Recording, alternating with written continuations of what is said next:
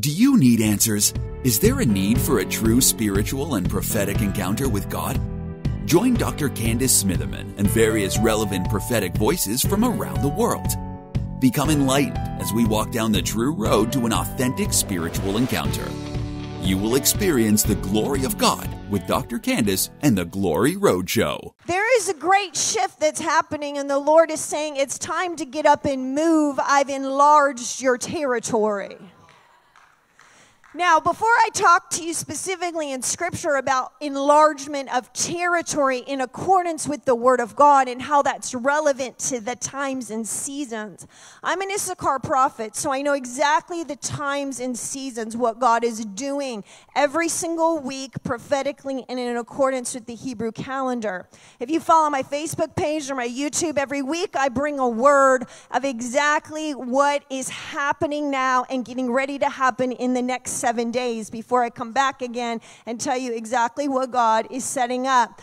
I not only prophesy through hearing the voice of the Lord, but I prophesy in accordance with Scripture, but in accordance with the Hebrew calendar, okay? There's literally a cyclical function that is taking place in the earth that when we understand the Hebrew calendar, we can prophesy correctly because we know what it is that He is doing, okay?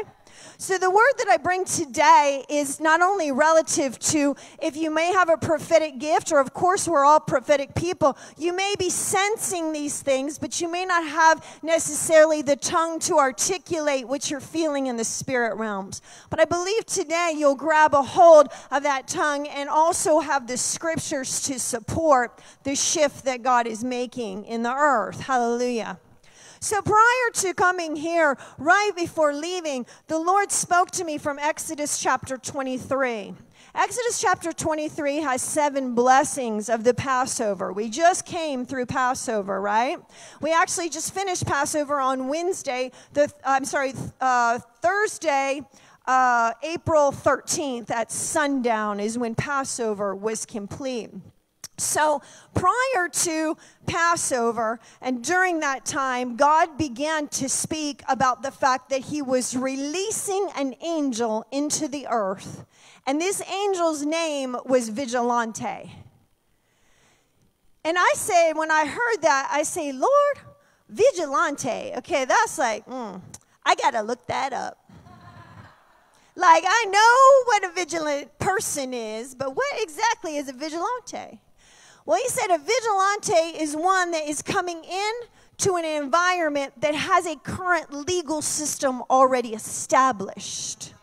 But the vigilante comes in and says, this system isn't working for the plan and purposes for which it was set, so I'm going to come in and use my authority and change it up.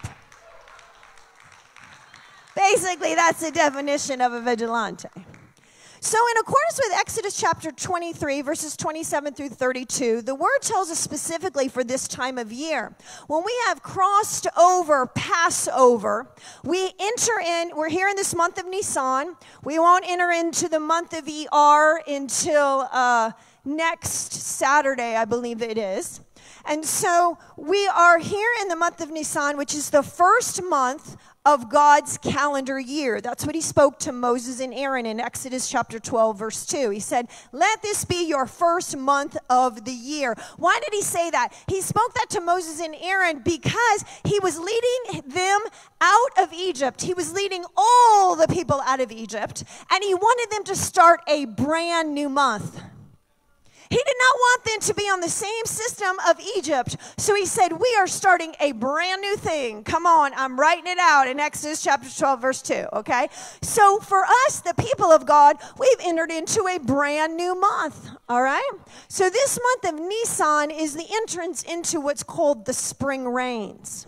After we cross through Passover, which has just happened, all right, we move toward Exodus 23. That's why this is a relative word for now. So when the Lord spoke to me and said, I'm releasing an angel into the earth called Vigilante. And He said, this is in accordance with Exodus 23, which says, I am taking you into a new land, and I am sending an angel with you to make preparation for that land. Now listen, you each have your own individual lands. We have individual cities, individual states. We have the United States, and then we have nations, all right? So when you hear this word, relate it to all aspects, not only of yourself personally, receive it personally, but receive it all the way for your nation even. Okay, it's relative to all. So technically, you personally entered into a new land, and with you came a new angel to prepare a place for you in the new land. That's one of the 7 promises of this time. That's powerful. Then the Lord says, I'm going to be an enemy to your enemies. He also talks about giving you prosperity and increase. He says, no one will be barren in the land, and no one will be sick. Okay? That's what he says. Then he says, I'm also going to give you this land, and this is Exodus 23, verses 27 through 32. He says, I'm going to give you this land, and with it, I'm going to only give it to you little by little. Because if I give you too much of it, the wild beasts will raise up, and they will come and kill you. He says, I'm going to give the inhabitants of the new land to you, but I need you to be strengthened little by little, because the place I'm taking you is way too big for you to handle in one moment. Now, this is how it's relative to you personally, okay, but also us as a church as a whole. So the fact of the matter is, I declare and I decree today, you have been called into a new land. Amen. This new land is going to look different from everybody, but the new land also for us is kingdom-based. So what God is saying is, I've moved you into a new season and a new land in which I will give it to you little by little, because I want to strengthen you so that the things that are currently in the land will not eat you up. Okay? So I need you to pay attention to your soul right now. Because if you ever want to take territory, God will never give it to you without first revealing to you what areas in your soul are not expanded enough for the territory that he wants to provide for you. Right? 3 John verse 2 says, may you prosper and be in good health, even as your soul prospers. When Moses and Aaron were called to begin to take the people forward, they had to have enough work done in their soul before they stepped in to taking a whole nation with them into the promised land.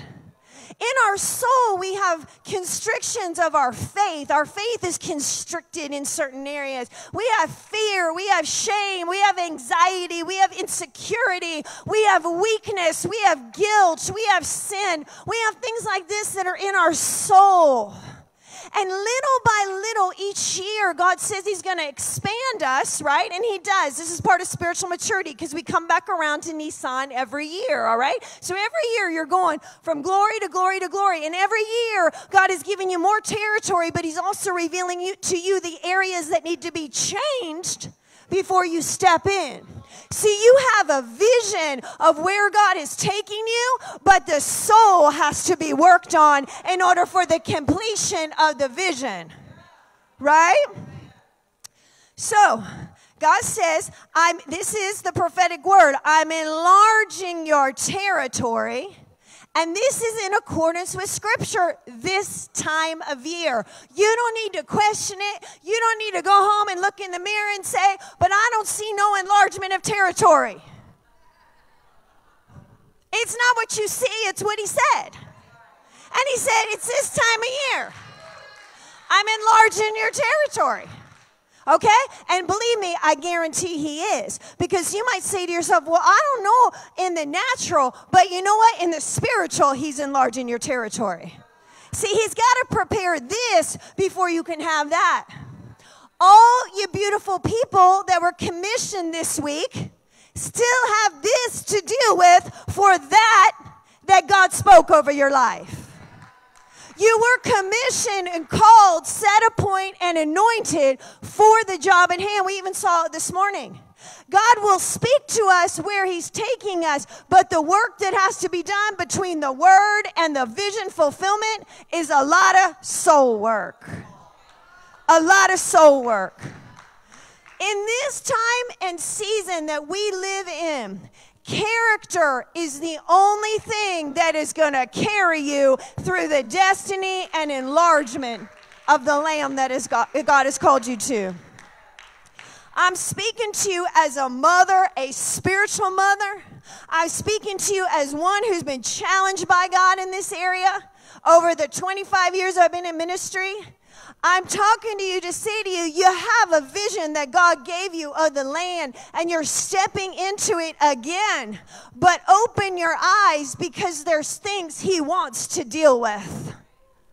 You have to be willing to go to the places that he wants to deal with you on, because it's little by little that you take the land. Each wild beast you'll learn how to kill, and then you'll be strengthened for more territory. That's right. We know Joshua was commissioned by God after Moses to take the people directly into the promised land. But what happened when he got there is immediately he was faced with a war. Right? Not only did God tell him, Joshua, you're crossing over, time to go over, we're going to circumcise everybody in this place. Can you imagine a bunch of circumcised warriors? We're going to circumcise you. We're gonna get rid of everything that's not pure. And then I'm going to take you into this land, but then get your swords ready. Because the first thing you're going to do is you're going to face a fight. And he says, but you will now eat from the fruit of the land. This means that God says, for the 40 years that Moses had the people in the desert, which we are about to enter into in the month of Iyar, in the month of Sivan, what do we see in the Word of God? But manna coming from heaven, quail in their front yard. We see water come out of a rock. We see some of the greatest miracles you can imagine. Why? Because God was saying to them, I love you so much, and I'm giving you this land and everything in it, but I'm training you in relationship with me. It took 40 years for them to trust God, for the transition to finally have enough strength to fight the enemy for the land that was theirs, that God said, I'm giving you to possess it, but you got to fight for it. Come on. There is nothing that God is calling any of you to in this house, in the world today, because it's a prophetic world for nations. There is nothing God isn't calling nations to that will not take a fight. This is why vigilante, the angel being released in the earth today, is so very, very important. Now, when I was at the conference, the HIM conference, they had a bunch of different ministry leaders speak. And we watched prophetically God do this, but Cindy Jacobs got up one morning that Lou Engle spoke, and she said, I know God has released a new angel. Then I heard somebody else talk. I know God, I can't even remember who it was. I know God has released a new angel. And I'm like, yeah, yes, yeah. Accordance with the word of God, in accordance with Exodus 23, it's an already done deal. So if God's going to release a new angel in the earth to fight, he's expecting his people to raise up for a fight. That's right. Now, there's different ways to fight, but one of the things that God has given me, even over the last couple of days, which is a deposit I want to make into you right now, is he's called you to this great thing, this great work here in this house, this great work in this state. Some of you have governmental anointings on you, and God is calling you to shift into governmental areas. God is calling you to move into some type of state government. God is calling you to be stretched into levels of working in businesses and out in the public. And with this, you have to understand that one of the devils we're fighting now that has become very, very relevant, and especially because of our society today, is the devil of significance. Okay, now hear me clearly. So, today, everybody can be significant. It doesn't take much, right? I mean, just throw a picture of yourself up on TikTok and put a few things down there, right? And if what you got to say has any relevancy, people are going to come back and listen to it. So all of a sudden, you're significant, right? Now you have some people listening to what it is that you have to say. Now, this is a global issue, right? Because everybody is significant in accordance with God, and everybody can try and be significant. But what God is looking for today is significance in Him. Now, humanity has a desire to be significant in and of itself. I'm important. I have value. God has called me to a vision. He's anointed, appointed me. He's called me pastor. He's called me apostle. He's called me doctor. He's called me whatever. I'm not talking about me. I'm talking about all of us, right? Okay? So when God speaks a vision and He attaches something to it that we can relatively grab a hold of, immediately we come into a world of determining our significance for the thing that was said. So that little crack in the door does one of two things. It either builds us up or it creates turmoil in our life. Because then we realize, I don't cut what they just said. Now, I would like to say to you, if you're one of those people where the crack came, somebody spoke something into your life, God began to deposit that in, and you go, I'm not sure about that, you're safer. You're safer. Why? Because you'll search for your significance in Him. And this is what He wants at this time. See, He doesn't want us to go and take the promised land, rip through this nation, do all of these kinds of things without order and alignment with Him.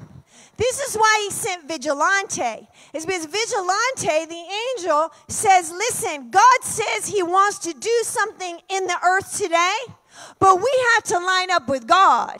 And so He takes the jurisdiction where things are out of control, though they've called it laws, and instead He says, but I come on behalf of the authority of the king, and these are the people of the king, and they will come into order and alignment with Him.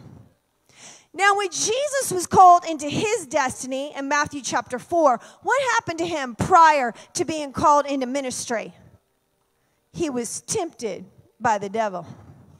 There was 3 different ways He was tempted. Technically, that comes down to provision, protection, and acceptance. In other words, the enemy was trying to find in Jesus what would be the weak areas that would cause Him to stumble as He began to pursue His ministry. Do you understand how taking the land, when God says, I'm enlarging your territory, He says, I'm quickening you for what can take you out in the end. I'm going to crack the door a little bit so that you'll see, and what you'll find is that you're insignificant. And it will hurt. Because you'll say, oh my God, I'm going to trip this thing up. Oh my God, I tripped it up. You opened the door and I already tripped it up. I already took money for that thing. I already moved over in this direction I shouldn't have. I already said this and I shouldn't have done it. And the Lord says, you know what? That's okay. Because you got tripped up as soon as I opened the door. Now let me reveal to you your significance in me. And then you can take 2 more steps forward through that gate and keep on marching. You see, He wants us to do all of that. Why? To take that land. Why? Because the glory of the Lord comes when we have the knowledge of God and His ways. The Israelites were effective at what they did. Why? Because the leaders listened to the strategy of God in a moment. Moses and Aaron listened and did what God said amongst all odds.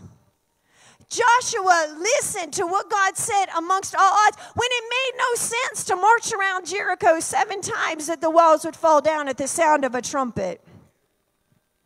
But each man and woman of God was seen by God based on one thing, and that was their faith. Their faith. Their faith that then produced a response that could move a nation. You see, if we're going to change our nation today, if we're going to change the world for Jesus, then we have to know who we are in Christ, and we have to know we have significance only in Him, and step forward and be vigilant, knowing we have a slew of heavenly hosts behind us to accomplish this task.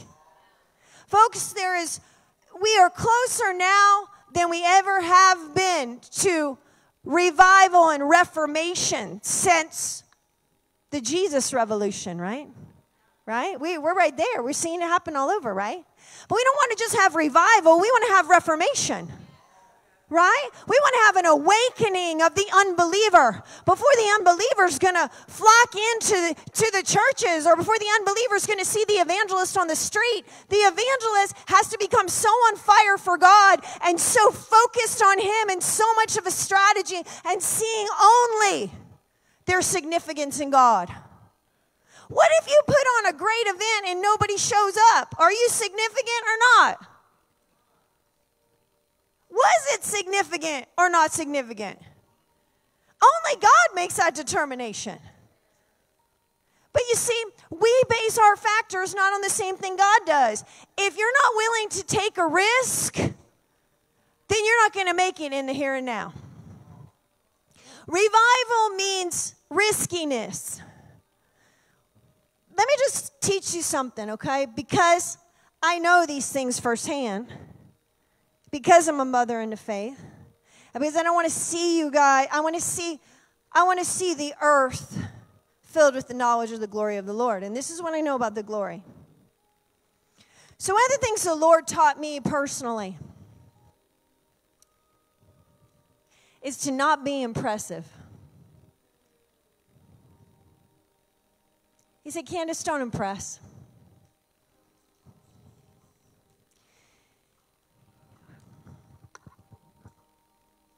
1 Corinthians chapter 2, the Apostle Paul says, Brethren, when I came to you, I came not with excellency of speech, nor of wisdom, declaring unto you the testimony of God. For I determined not to know anything among you, except save Jesus Christ and Him crucified.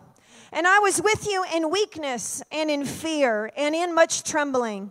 And my speech and my preaching was not with enticing words of man's wisdom, but in demonstration of the Spirit and of power. Why? That word why is not in there, but I'm giving it to you. Why did he say that? That your faith should not stand on the wisdom of men, but in the power of God. Each one of you are called by God, but you're called to be men and women of faith. You're called to be ones that are willing to go beyond in your faith. Seeing things that others may not see, grabbing a hold of that which you don't even fully understand nor grasp, but you believe God said it, so therefore you're going to do it. Then somebody will see the demonstration of His Spirit and power. And what's amazing about God is just when you're sure that He's not going to demonstrate anything, especially if you look at yourself, you're like, He's surely not going to demonstrate anything. He begins to start demonstrating. He begins to start healing. He begins to start bringing miracles. He begins to start bringing people to the meeting. Why? Because you just stayed faithful to your faith in God and His greatness and His significance. Now, not only is that one of the principles. Now when God says to you, don't be impressive, what He's saying is, and you said it up here during the tithe message, the eloquent tithe and offering teaching. Take off your mask. Take off your mask. Take off your two faces. Because two faces make us impressive. But the face of God is something that only makes him significant. Right? Now, you have to be trained to have God be significant and not yourself. But here's the key. If the glory comes, only he's significant.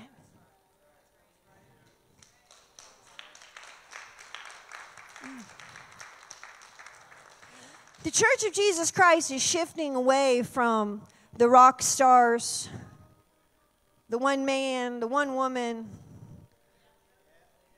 It's a community of believers. Mm-hmm. It's the body of vigilance going forward with the angelic hosts to make a difference in the earth. We're all called for that. The other thing the Lord spoke to me is he says, not only do I not want you to impress, which means you got to take all of it off, but be unseen. How does one be unseen?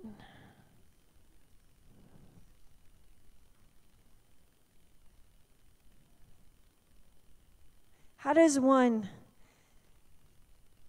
remove themselves from what God is doing and call it all God? How does one get in a place with God that is so private and so personal when people are watching? I'm teaching you something here. I'm teaching you about the glory.